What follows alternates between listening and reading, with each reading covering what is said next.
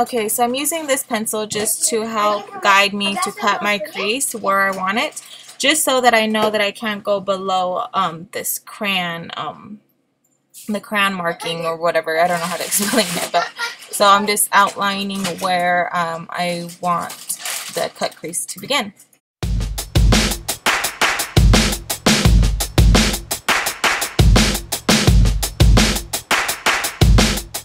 Okay, and right here I'm just gonna put this brick red brown shade above the white line, above the marking of the white line, just right above it. I'm not going below or anything, so I'm just gonna put it right above, and I'm just gonna start blending.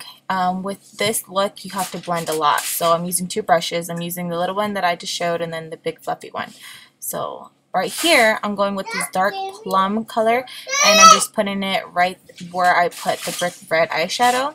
And yeah, so I'm just gonna go all around and just put the color where I want it. And yeah, I'm just packing it on and blending and blending and blending. See, I put a little bit more, and you see me blending here. So the key to this look again is being very patient and just blending the colors.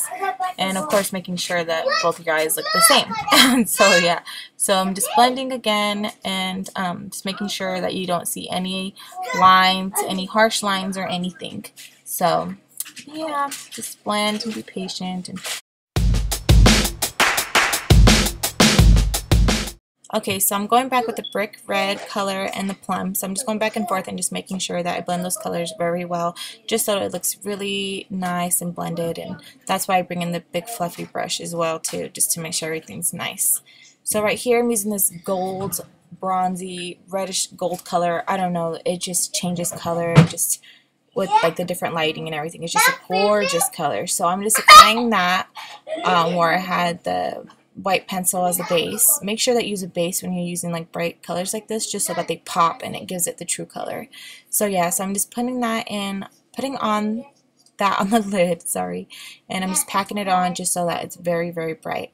And then I go back and I just darken the crease again with the plum color, just so that it's intense and it's the color that I want. And I just bring it down towards my eye, well, down towards, yeah, my eye, I don't know, and just blend it.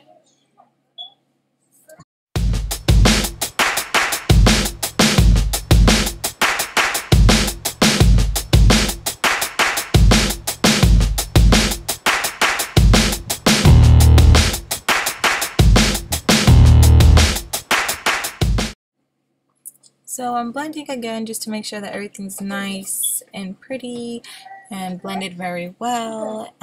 You know, with this look, you just have to make sure that everything's blended. So right here, I'm just going to grab the plum color and put it underneath my waterline. And I'm using the brick red eyeshadow as well, and just putting it under the waterline and just blending, just so that it just gives it that smoky look. And here I'm just doing another touch up with the blending, just making sure it looks nice, checking the other eye, checking that eye, and wham! I put on some eyelashes and the look is complete. So there we go, you guys. I hope you guys enjoyed. If you guys liked this video, please thumbs it up. And if you haven't subscribed, subscribe so you guys can keep updated with my videos, my tutorials, and all that. So yeah, thanks for watching, guys. Bye!